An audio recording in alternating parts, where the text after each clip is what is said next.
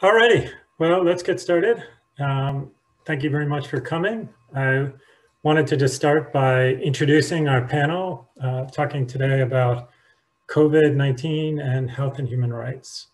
We've got great folks here that bring a wealth of experience and different perspectives from around the globe. One of the people here is Felicita Hikuam, who is the director of the AIDS and Rights Alliance of Southern Africa, which is a partnership of 115 NGOs in 18 countries in Southern and East Africa that works to promote human rights approaches to HIV and tuberculosis. Felicita is an old friend and has been at ARASA since 2008 and was appointed the director of the organization last year. She's worked at the national, regional, and international levels on sexual reproductive health and rights, on human rights and health, and in development policy and advocacy. We also have Ed Ngoksin, who's the technical advisor on community responses and key populations of the Global Fund, where he oversees the implementation, monitoring, and evaluation and review of programs specifically targeted to reach people at high risk of HIV. Including sex workers, people who use drugs, men who have sex with men, and other populations. Prior to the Global Fund, Ed worked with the Global Network of People Living with HIV, based out of South Africa, and the International Treatment Preparedness Coalition. And finally, we have JP Mokgethi-Heath, who's an Anglican priest, the former acting executive director of the South Africa-based International Network of Religious Leaders Living with or Personally Affected by HIV and AIDS, and currently working with the Church of Sweden as a policy advisor on HIV and theology. So welcome everybody. I'm glad you could come. I wanted to just start the kind of questions off with you, Felicita, and just ask you to talk a little bit about what you're seeing on the ground in terms of HIV and human rights concerns and sort of where you see the biggest challenges and maybe some successes. Thanks, Joe. Just to get started, I guess, from my vantage point, what I'm seeing and what we're experiencing as an organization, and maybe to start, go back to say, the beginning of last year, the first cases of COVID were reported in March last year in this part of the world, sub-Saharan Africa. And then we went into hard lockdown towards the end of the year and the end of that month. So the end of March. And what we initially witnessed was a lot of social stigma. So there was, for example, a case here in Namibia where the first two cases of COVID were tourists who came into Namibia, and they seemingly were exposed to some of the people who were working in the hotel that they visited. And one of the women who was working in this hotel, when they then realized that they'd been exposed, all of the workers were quarantined. And there were news reports about the family being called the COVID family or the Corona family, and being ostracized and really harassed and taunted in their communities. But that is also just an example of what we experienced across the region in terms of, the stigma that came with the fear. And because at the time we also were watching all these cases of death and kind of devastation in Europe, and in Italy in particular. And so everybody was really quite afraid, not really sure about what this disease was. And so there was a lot of, confusion and a lot of fear, which really did fuel the social stigma. But in terms of, from an organization's kind of point of view, one of the things that we realized over the last couple of months has been that the ability of organizations who do human rights work and also who support health responses, in particular HIV responses, there was kind of a mixed bag in terms of how they were able to adapt and continue to deliver on their mandate. And one of the things that was really interesting was how few governments were able to actually engage them right from the beginning, and also how few governments in their responses engaged communities that were most at risk or most affected. And so the response was very kind of medicalized and very centralized. And, for example, in Namibia, we had a COVID-19 response center. and there were only kind of, representatives of different ministries who were sitting on this COVID response, task force or whatever, and they would be the ones who would give information on a daily basis. But there was no kind of perspectives from how communities were responding, how communities were affected, what communities needed. So the response was really very kind of top-down, centralized, biomedical, and very little consideration for kind of the human rights aspects of the response. Let me stop there, Joe. There's a lot more that I can share about that, but that's basically what we've been experiencing over the last couple of months.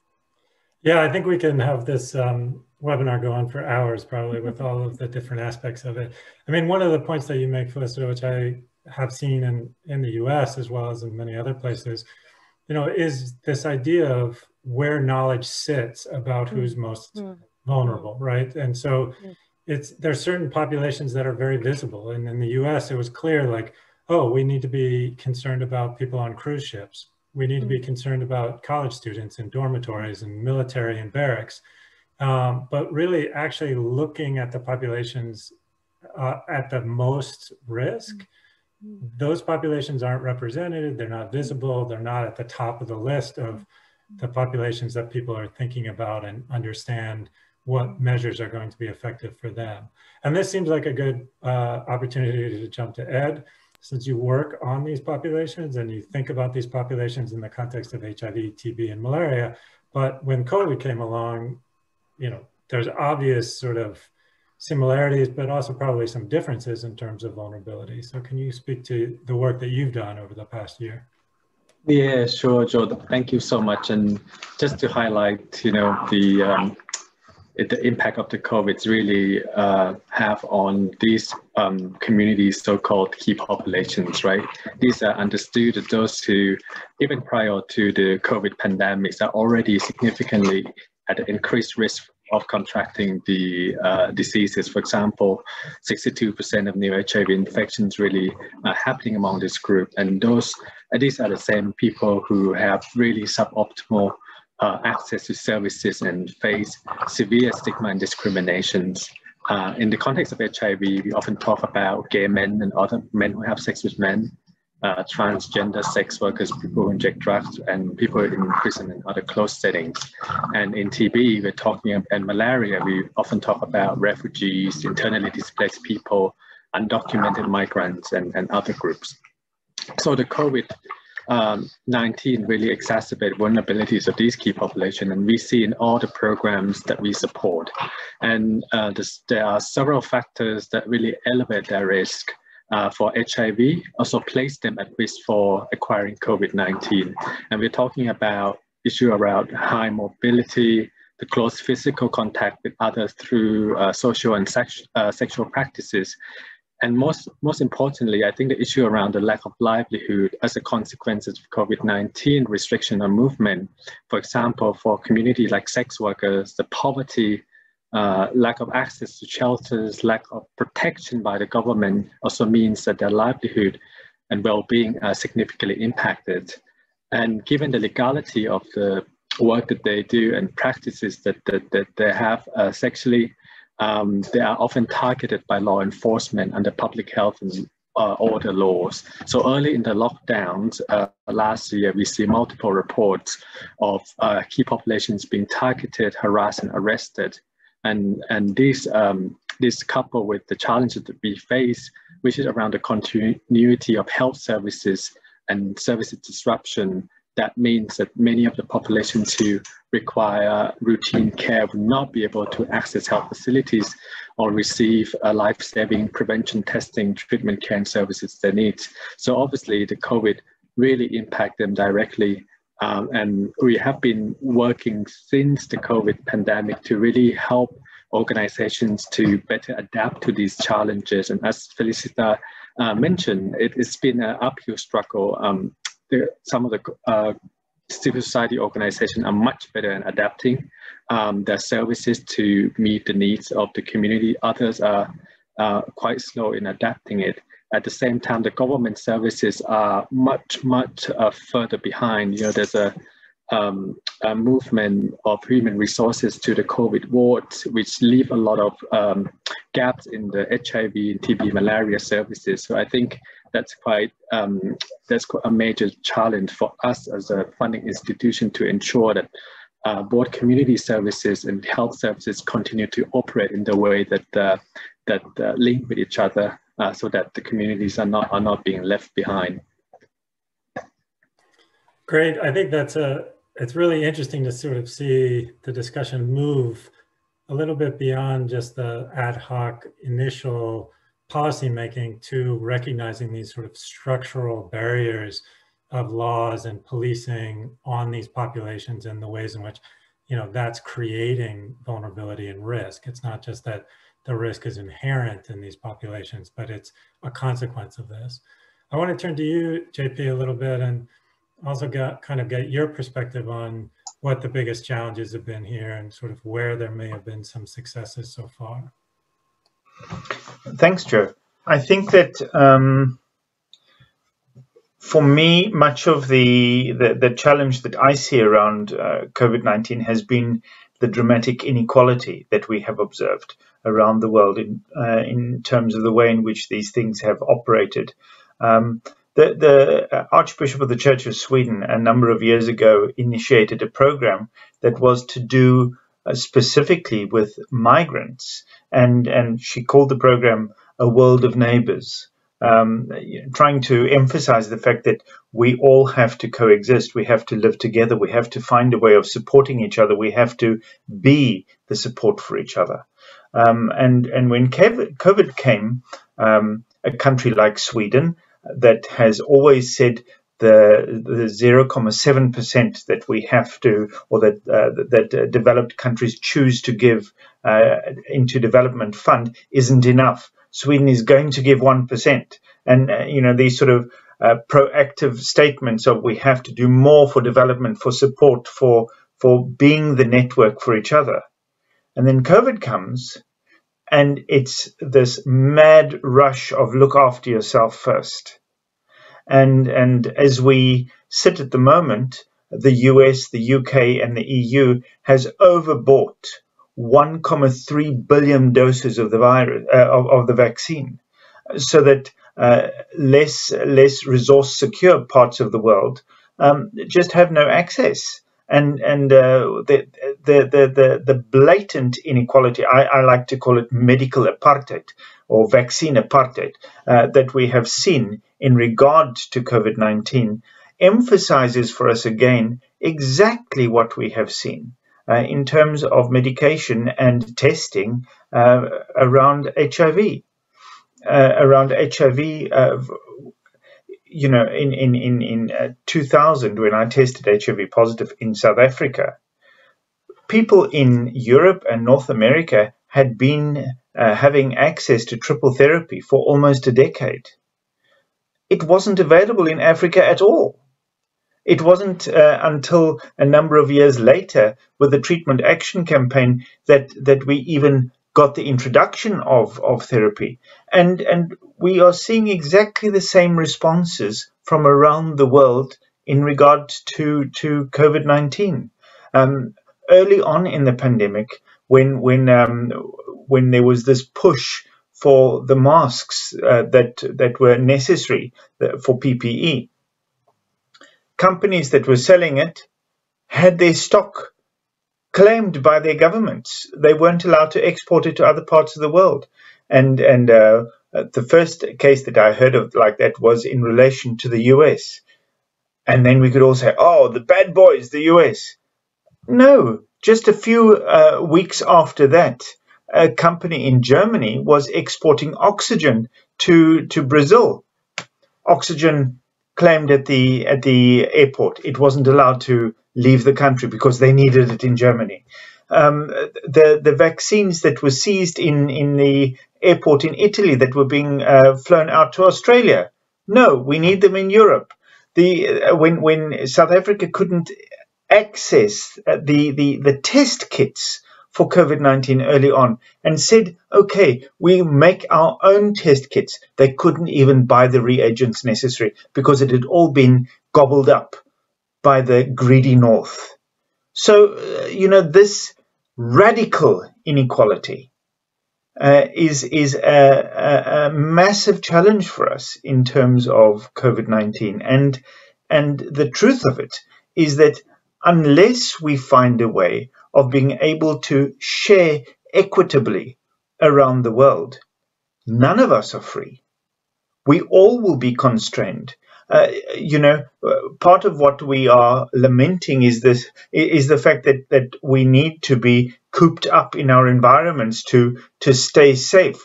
Well, there's going to be nowhere safe to go to if we don't make testing and vaccines and treatment agents available to everybody.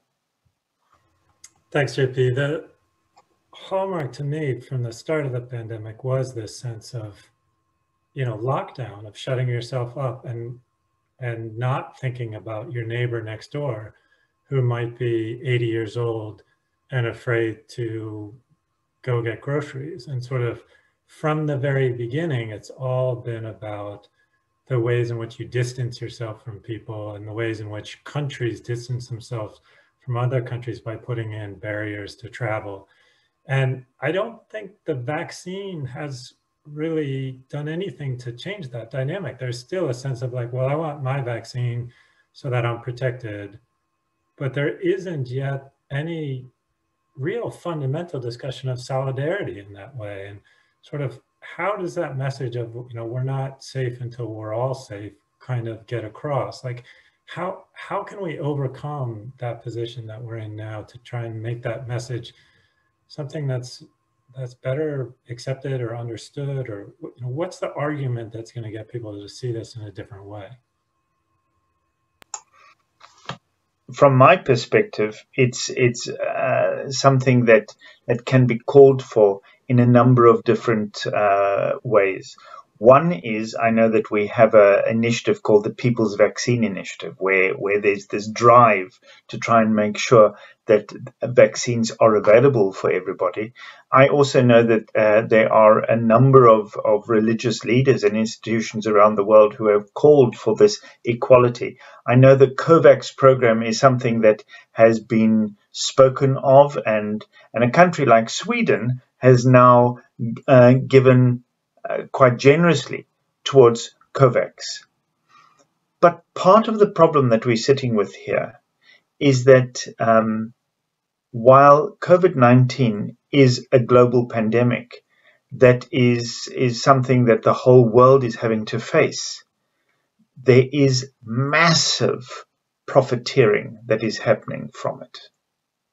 And the fact that the vast majority of vaccines as we see them right now have been developed with government funding, and now we are seeing the patents related to those being so closely monitored to make sure that the vaccines can't just be produced everywhere so that we can maximize the profits. Now, those two things can't sit side by side. And so it brings into question the whole discussion that we have to have around intellectual property when it comes to global pandemics. It's one that we've wanted to have more seriously around HIV for decades now. And I think that there has been a call that we have seen from within the UN system, particularly from the World Health Organization, to try and focus on identifying how we deal more fully with these global pandemics. But the conflict of capital and health is a discussion that we haven't really had, and one that we are going to have more meaningfully around this issue. So Sweden, who has given all this money to COVAX, and of course I'm pleased that they've done that, is still supporting the intellectual property being held by the pharmaceutical companies because we must support capitalism. So, to me, these don't sit comfortably together. And I think that is an ethical discussion that we have to have. Felicita, did you want to jump in on that? Yeah, I totally wanted to agree with what JP said, and just as he was ending and talking about, you know, the investment that Sweden has made in COVAX, I just was thinking about the fact that COVAX was set up to be this platform of solidarity that would help, you know, all countries access the vaccines equally and equitably. But coming from the country that I'm living in, and realizing that we've not been able to get vaccines through COVAX because the manufacturing hasn't kept up. So the access that even COVAX has to vaccines is limited because, as JP said, the global north, countries in the global north are hoarding these vaccines. And so even though there was this kind of basic principle of, you know, we will set up this mechanism to help us facilitate that, it is still an instrument of inequity. You know, it has become an instrument of inequity because they're investing in it, but they're not making it work because the facility doesn't have access to the vaccines that it needs to get to these developing countries. But I also wanted to just reflect on the fact that I think that's one of the lessons that we need to take from the HIV response in terms of how people living with HIV were at the forefront of, you know, calling for you know, people before profits and calling for addressing of the barriers like the intellectual property laws that exist and that present these barriers to increasing kind of access to medicines. And what I'm missing in my context, and also to say that very few African activists are, or maybe now recently they've been joining the People's Vaccine Campaign. But at the end of last year, beginning of this year, very few of the African human rights activists or even public health kind of activists were involved in that conversation around vaccines inequity. And one of the other things that I was, you know, reflecting on with my colleagues was around how much misinformation is existing around the vaccines in our communities, and how that is limiting people's ability to kind of get angry about the fact that they're not accessing these vaccines. So we're having to fight with misinformation that's telling people, oh, this is, you know, a depopulation campaign by the US. You know, they're going to put a chip in you and this and that. And that doesn't make people want to present when these vaccines are available. And that's the case we're facing in my country. So the last thing they're going to want to do is to question why these vaccines are not available. And I think there's a lot of work for us to do to actually get to the point where people living with HIV were angry about the inequities in the context of COVID. Because I think there's a few barriers that we still need to overcome in order to mobilize the communities to the point where they can say enough already. These capitalists can't win. You know, this big pharma can't get away with this. You know, that's interesting. And the history of the HIV response, obviously in South Africa, the misinformation and disinformation and, you know, the right to accurate information has been key. And I think it's been a huge challenge in many, many places to try and reinforce that. And, you know, sometimes it's been governments that have been to blame, and sometimes it's been extra, you know, people outside of governments with conspiracy theories and amplified through social media. But it speaks to issues, I think, of the failure to establish systems of trust where people can get confident about accurate information, where people aren't quick to believe conspiracy theories or you know, think twice about what the motivations behind those are. But I also think that there's this aspect that we're all being sort of faced with this challenge of how do we create a network that goes beyond one challenge, but that sees the challenges from climate change, the challenges from HIV, the challenges from pandemics within this broader context, so that we're not just fighting for HIV meds or fighting for the patent on one vaccine, but we're fighting for the rules of the game to be changed a little bit. Ed, did you want to jump in and I fully agree. Tell us how to change the rules, and since you're based in Geneva, I'm not sure I'm the right person to be suggesting how the rules should change, Joe. But I do agree with the colleagues' observations here. And you know what COVID really does is really questions the way that these multilateral agencies are coordinating to support country response, which obviously oftentimes, have outdated system and the processes to get to decision making. And COVID does really showcase that we have to think differently of how we could create a mechanism to support country to roll out the vaccines really quickly. And it took a while for the global communities to come together to agree to priorities within the accelerator on the key areas where they need to work towards strengthening both health system in country, but also making sure that new technologies are able to be procured and distributed, and that people have access to these technologies.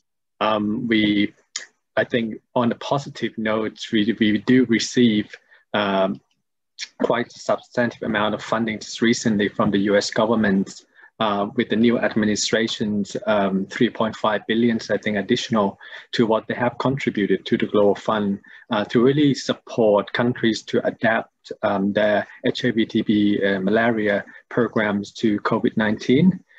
And strengthening community. The most important part is community and health systems, as well as addressing epidemic preparedness in low and middle income countries. And Germany has followed suit, so they provided some resources to the Global Fund, and at the same time they're in talk directly with governments like Indonesia to really redirect the debt program to the public health program that respond to TB. So we see some examples like that, but it does require a much bigger level of mobilizations in terms of resources to support solidarity of responses, and the COVID does push us to be critical about the way that we do work, the funding modalities that we provide to countries. Countries are now can apply for through a fast track mechanism if they are in need of personal protective equipment and oxygens. So they don't need to go through a range of processes that we put in place. And also it asks us questions about how well these health agencies are collaborating among each other. The big question about supply chains that we are in talk with Gavi, which is the lead agencies to really roll out vaccine in low and middle income countries. Big questions with USAID and other development agencies on how to streamline the supply chain system. So those are quite rapidly moving conversations, and COVID, as much as it does impact everything else, I think that's probably a positive sign that it does ask us to appraise the way we work, the way that we monitor program, particularly agencies like the Global Fund does not have presence in country, right? So it's now looking at more regularly monitoring the impact of the COVID on the 3 diseases, working more collaboratively with institutes and universities to assess the impact of COVID-19 and human rights violations on programs, and really looking at how to adapt the program to keep up to these needs.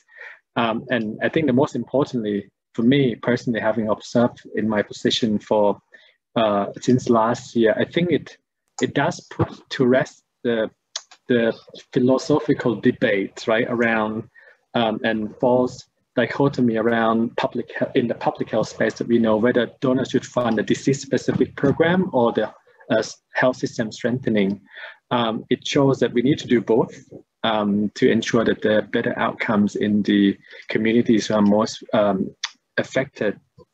And it's a similar debate that we are sometimes, or we already have an answer for a long time about how to improve public health response. And the question and the answer is really looking at the right-based health system that should underpin any response to health. So unless the human rights of the communities who are affected are respected and protected and fulfilled, and health program probably should include funding and be designed to really comprehensively address human rights and gender-related barriers to services for health program to be effective. So I think that, again, having COVID to really raise the question and making sure that we take lessons learned from the response to HIV, apply it to how we respond to emerging disease threats. I think that's something that multilateral agencies are learning from. And I think it's perhaps, in hindsight, it's probably a good thing that COVID does represent that opportunity for us.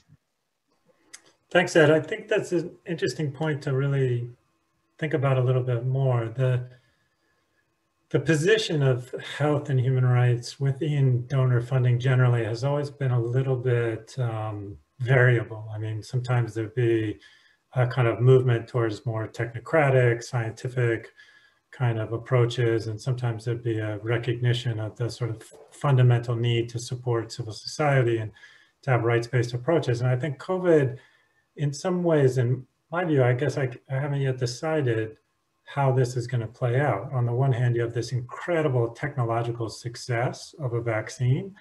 And on the other hand, you have this incredible failure of equitable distribution of that technological success. So it does illustrate the need to sort of have both of these things, but I'm not sure if that conclusion will lead to a fundamental change in how global health is approached.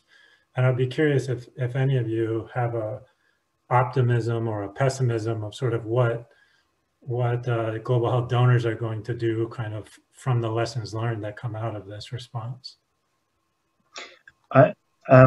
Joe, there's so much bouncing through my mind at the moment that I want to comment on. And I think one of the things that I want to speak about is the whole concept of fatigue. And so within HIV, we have seen fatigue. As soon as HIV became less visible in the US, in Europe, and in the UK, then we moved to a position that there was fatigue about dealing with it. And even though there has been success in expanding treatment around the globe, we have not met the targets that we have set for ourselves. And my fear is that the progress that we have made in terms of responding to HIV is going to be eroded by the fact that our current health focus is COVID. And so now we're going to focus on COVID. And then we're going to get to that point where countries in the north have vaccinated everybody who wants to get vaccinated. And we've dealt with that very nicely. Thank you very much. And then that's done. And we don't have to worry about other people and we can just move on. And we leave these things hanging in the air because we haven't dealt with the fundamental imbalances and inequities to start with.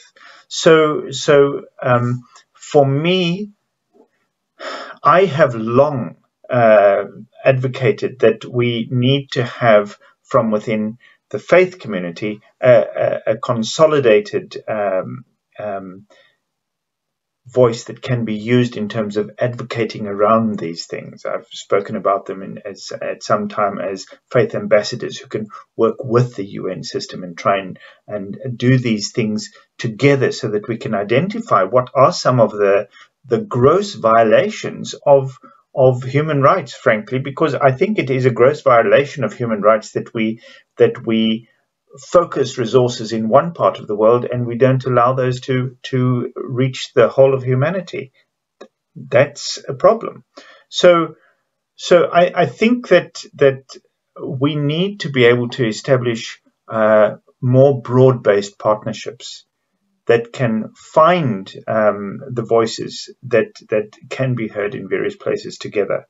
That might seem very woolly, but I do think that it is something that holds potential. Felicita, do you have a solution for us? No, I don't, but I just wanted to kind of echo what you both said. I think one of the things that is very clear in our part of the world is that this kind of siloed approach to our health interventions is not working. And COVID actually did expose that as well, because the emergency responses to COVID drastically reduced access to other types of non-COVID related services. So for example, there was a huge crisis around access to condoms during the lockdowns. There was a huge crisis around access to HIV testing, because people would turn up at the hospital and be told, no, sorry, we're doing nothing else but COVID testing. We're dealing with COVID right now. We're not dealing with your family planning needs. We're not dealing with your other needs, including your HIV related needs. Right now, we're dealing with COVID. And the result of that is that we have, even in Namibia, we've recorded an unprecedentedly high number of unwanted pregnancies, which, I mean, in our mind is kind of a proxy indicator for where we can be with HIV infection rates, 6 months later or a year later. And so there's kind of siloed thinking and saying, we can only deal with this crisis right now. No, HIV is still an emergency, and that for both these crises, the underlying issue is the social determinants of health, the inequities, the inequality, the marginalization, all of those kinds of issues. We just want to deal with kind of, this is how it's manifesting, and we're dealing with that right now. We don't want to, and I think that's one of the hard lessons that will be repeated until we learn it, is that, we will keep on getting these kinds of crises because we're not dealing, and we will not be resilient in how we deal with them because we're not dealing with the underlying issues and the determinants of health. But what I wanted to also speak to, Joe, was something you mentioned about kind of funding and how donors may respond.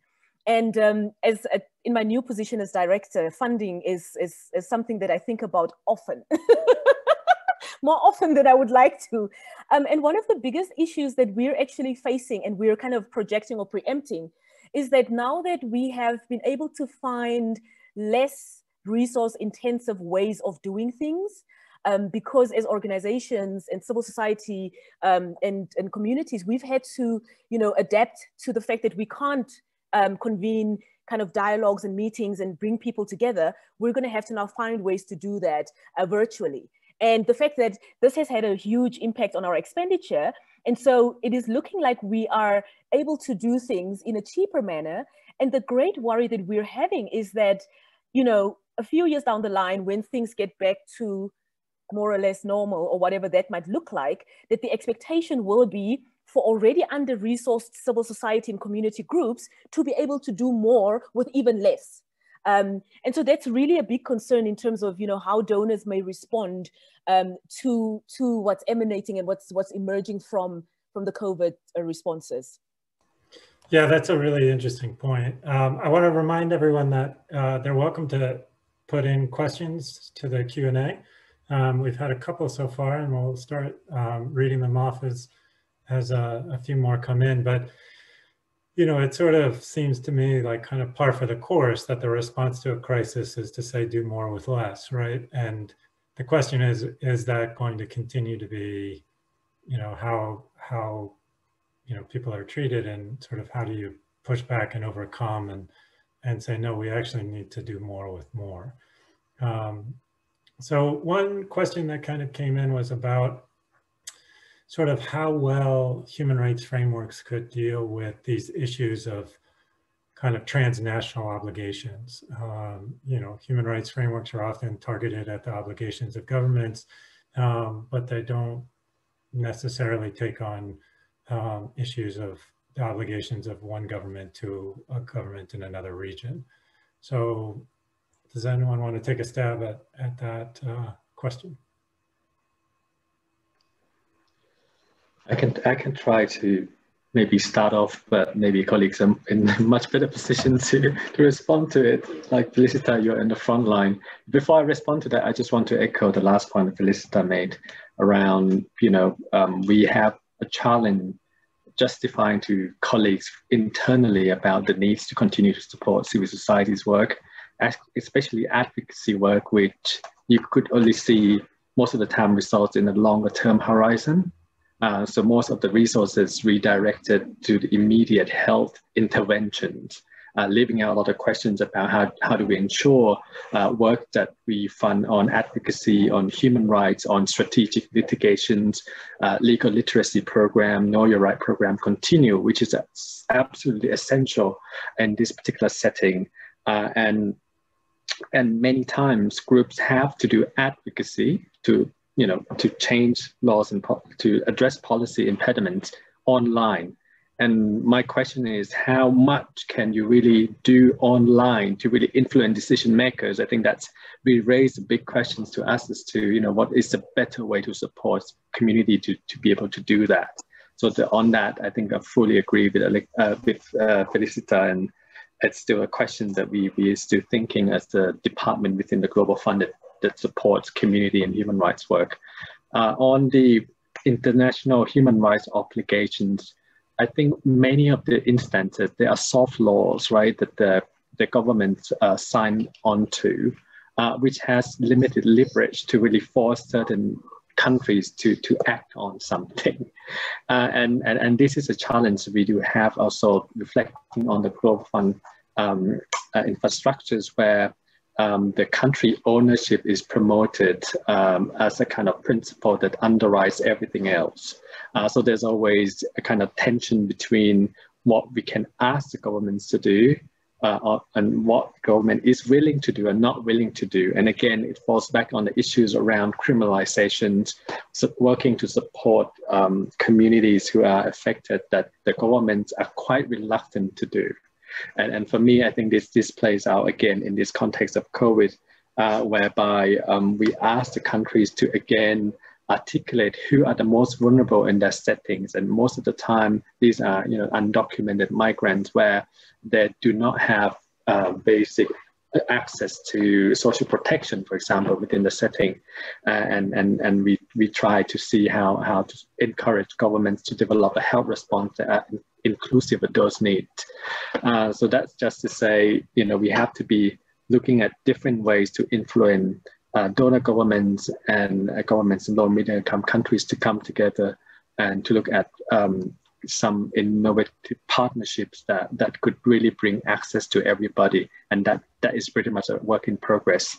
The big questions for me is, vaccine may be effective over the 1 year horizon. What about next year? Would there be ethical questions about who gets the new repeated vaccines, who don't? So I guess the debates are likely to continue even if people have been vaccinated. And I think we should really look into, as colleagues said, having this as a long-term kind of dialogue where everyone's engaged in dialogue, and there should be support to really bring advocacy, bring urgency to these issues, so there's more mobilizations around it to make sure that it's on at the forefront of the discussions around health and human rights. Thank you. Great. JP, did you want to jump in? Yes, please, Joe. My mother used to tell the story of the farmer who decided to teach his horse not to eat, because it was a very effective way of farming more economically. And so over a course of a number of months, he reduced the food. And just when he managed to train his horse not to eat anymore, the horse died. And this is the slow starvation that many within civil society are being subjected to at the moment. It's a slow starvation. And the concept that we can bring in voices in a virtual way, in a meaningful way around the world, is just cloud cuckoo land. I have sat in many meetings where we have people from the Global South who have been included in those meetings, and every time they start speaking, or half the time they speak, the sound breaks, or the image is not good, or but we've ticked the box. They've been there. It's been fine, so we can do it, Lithuania again. Sorry, it's not working. And for us to really hear people, we have to be able to be with those people. So we have to find ways of facilitating that. And of course, one of the ways that we have to facilitate that is to make sure that for everybody, it's safe to travel and it's safe to be in spaces again together. I think that one of the things that we are going to have to focus on much more going forward is how we lay the foundation of social protections for everybody.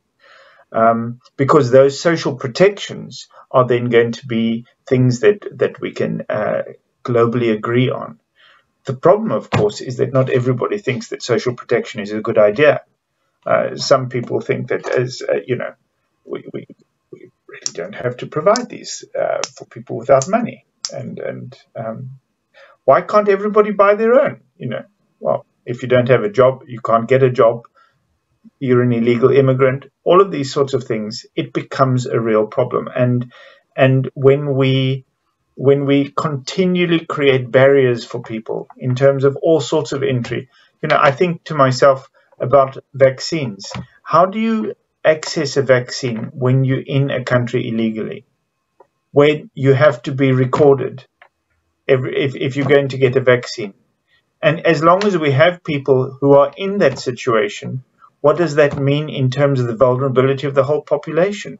I remember years ago in terms of HIV, Botswana had this sweeping and wonderful system that they were going to provide antiretrovirals for everybody who was a Botswana citizen. And all the people who were refugees who had come across from Zimbabwe didn't have access to antiretrovirals in Botswana. And Botswana had the system to say that if you have a child with a Botswana citizen, then you have a route to citizenship. I mean, it was just absolutely crazy, because you were asking people not to get medication who were already living with HIV and to please go and have unprotected sex with our citizens so that we can give you a route to citizenship. So, it's madness when we don't take the picture as a whole. And I just want to say again, maybe the theme for how we respond to COVID-19 has to be along the lines of what Archbishop Antje Jacqueline is talking about, a world of neighbors. How do we support each other? What is the social network that we offer each other? Thanks, JP. I think that's really profound. And I think to me, it resonates about this message of the knowledge and the value that we get from people from all parts of the world. That, in this instance, vaccines may be coming from one country or another.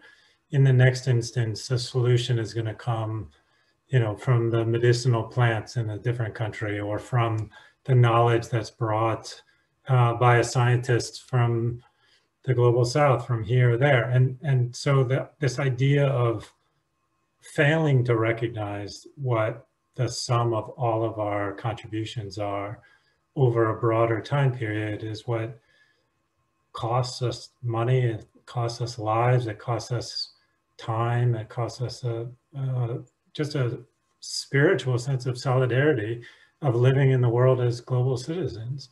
And so I think that's something just to try and get out of the specific crisis that we're in now and kind of keep our mind in as we have lots of rounds of lessons learned and lots of opportunities to apply those lessons in new contexts. We don't have a lot of time left, so I want to give everyone a chance to say one optimistic thing or hope that they have of how we move from COVID into a kind of post-COVID world with respect for human rights. Felicita, I'm going to go to you first and put you on the hot seat. Thanks for that. My optimism stems from the work that people like yourselves, everybody that's on the panel, you, Joe, Nina, others do. And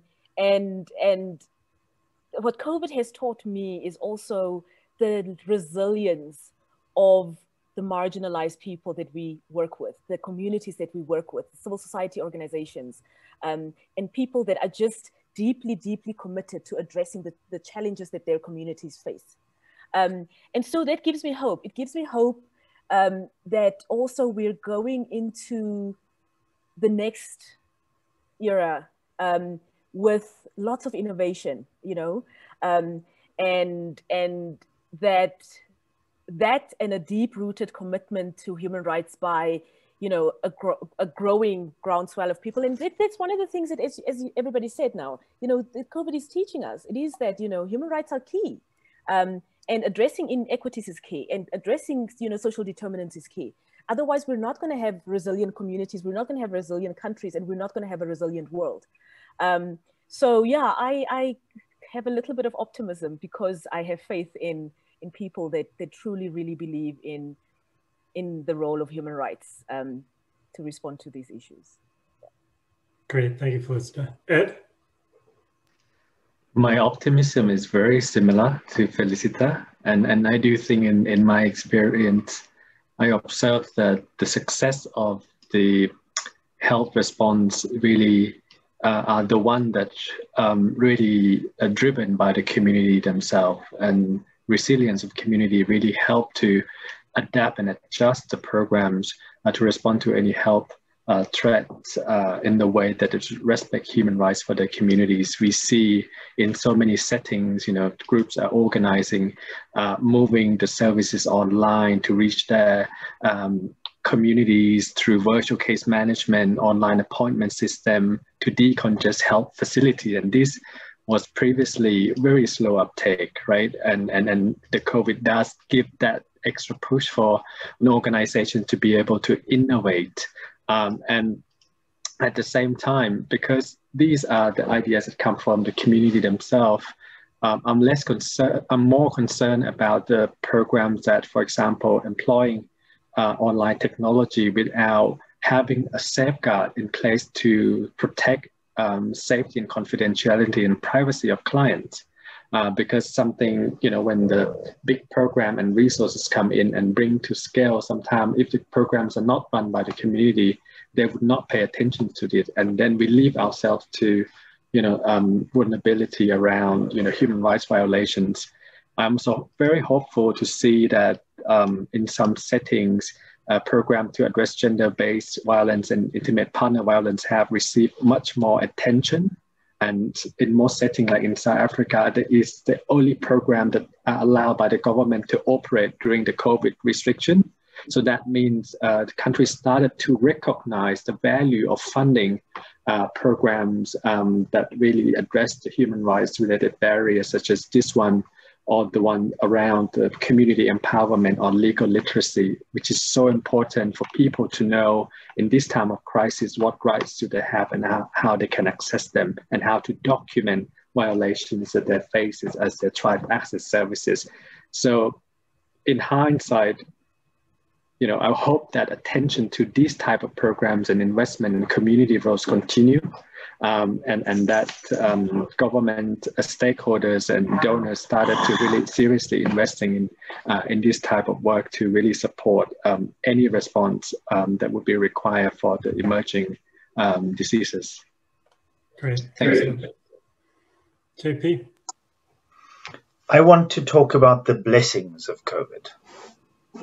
I want to talk about the way that COVID has helped us understand our need for each other. How COVID has taught us that skin touch and contact with people is important. That we as human beings are social beings and our societies need to be healthy, not just individuals. I want to talk about the blessing of how COVID has laid bare the lie that profit is more important than people. It has been remarkable how we have seen just the cruelty of chasing money rather than looking after people. I want to speak about the blessing of the sharing that has come through this, and you know, so many programs that have come about where neighbors do shopping for each other, where people reach out and find ways of creating the safe spaces for each other. All of those are lessons that we've learned because COVID has come and impacted on us in the way that it has. And I want to believe that these lessons might just be something that will stay with us for a while. And when I'm even older and grayer, we won't talk about, can you remember 2021? We'll say, do you remember the COVID time? Do you remember the lessons we learnt? We are a world of neighbors. A beautiful way to end. Thank you, JP, Felicita, Ed, for all of your insights, your sage words and counsels and perspectives, and the work that you're doing every day on COVID, on HIV and TB and global health generally. So thank you so much. Thank you everyone else for joining. I hope you enjoyed it. Yeah. Look forward to seeing you all virtually, in person, hugs in the future. So take care. Thanks. Thank you so much. Thanks so much for having us. Thanks for having us.